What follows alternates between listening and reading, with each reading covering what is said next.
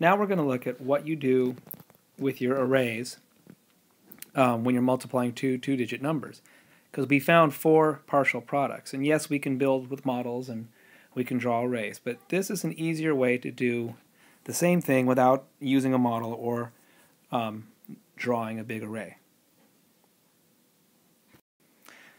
First of all, in honor of Star Wars coming out on Friday, let's use this very fancy lightsaber pointer for this one. Same model as before, 12 times 13.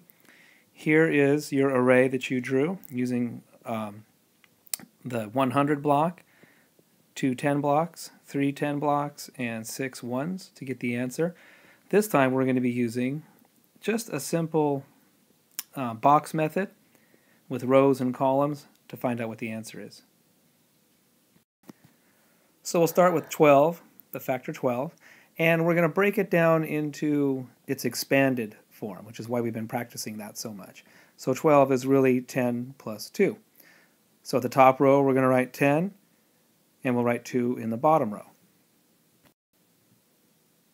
Or rather, you can just write down the number 12 in this way, 10 plus 2. You don't need to write the sub-step 10 plus 2 up here. And for the second factor in this problem, it's 10 plus 3. So now we've got the problem set up. All right, now this time let's start with this quadrant here, which means we're going to multiply 10 times 10. Just pretend this is a regular rectangle, okay? 10 length, 10 width. We multiply to get the area. It's 100, okay? Is that getting a little too distracting? Let's change that. So for the next one, we're going to multiply 2 times 10 and get an answer in here,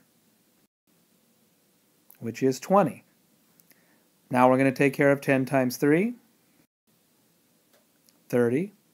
And finally, we're going to multiply 2 times 3, which is 6. So now we have our 1, 2, 3, 4 partial products, just like we did before.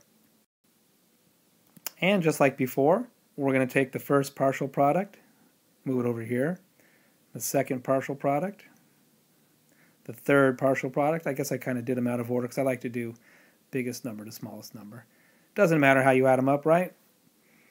And then we add them all up, which means that we're going to add the ones column and get 6, the tens column and get 5, and the hundreds column and get 1. So our answer is 156, just like it was last time. So let's compare this table with the array that we drew yesterday. If you'll notice, 10 times 10, well, that's simply the hundreds cube. Where did this come from? Well, that's the 10 times 2. And here is your 10 times 3. Finally, here is your 2 times 3. So all these partial products do exist in the array.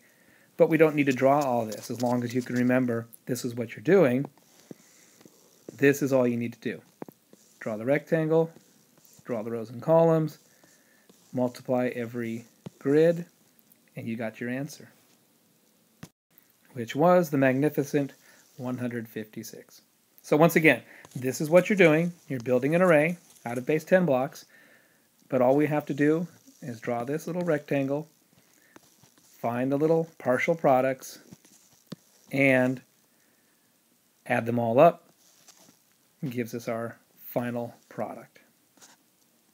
In the next video, I'll be showing you how your parents used to do this kind of thing, old school, where they would do 13 times 12. And you'll see that, guess what, it's also related to this same little array. Until next time, good luck.